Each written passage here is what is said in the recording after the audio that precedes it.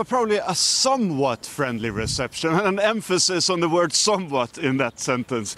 Angela Merkel has indicated over the last weeks and certainly over the last months that she wants this Brexit process to be able to take its time in order to avoid a chaotic no-deal Brexit. She said time after time that this would be devastating not just to the UK but also to businesses here in Germany. So she's probably going to listen and carefully consider what Theresa May says. However, saying all of that, there has been a hardening also here in Berlin. Several members, high-ranking members of Angela Merkel's Christian Democratic Party has said that it's time to stop this process and it's time to cut the UK loose with or without a deal. So it's not clear cut here in Berlin anymore. All right, thank you very much, Jona. Well, let's turn now to Stefan de Vries, who's in Paris.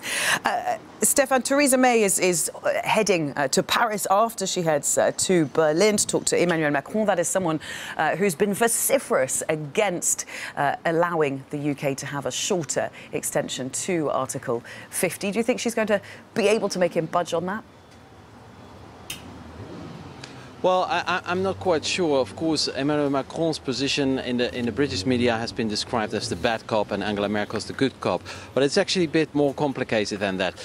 Emmanuel Macron is just speaking out loud what probably the majority of the other 27 EU leaders also think, that it's now time to move on and that they have given enough time to Theresa May to come up with a credible alternative or a credible plan. This has still not been the case. So the main question this afternoon in Berlin and in Paris that will be asked to Theresa May is, what are you offering now? And since we just learned that the conversations between Corbyn and Theresa May are not going really well, I think the Europeans are now really tempted to say, okay, well, then go on Friday, leave us, please, because this has lasted long enough. Then again, a no deal, nobody really wants a no deal because it is bad not only for the UK but of course also for the European Union. Now the European leaders, they have to decide unanimously, so that will happen during the summit in Brussels tomorrow. It will be probably a very, very long summit, but it is not clear, or I think it's very unlikely that the visits this afternoon, that the Eurail or the Interrail trip she's making to Berlin and Paris will make any difference to the position of the European leaders as it looks now. Because if she has if she doesn't come up with a real proposition, and probably this real proposition would be a customs union, then the European Union leaders have no reason to give the UK another extension.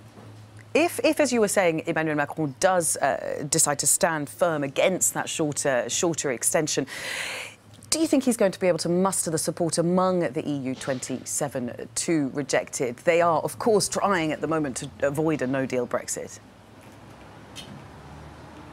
Everybody's trying to avoid a no-deal Brexit, but what are the alternatives?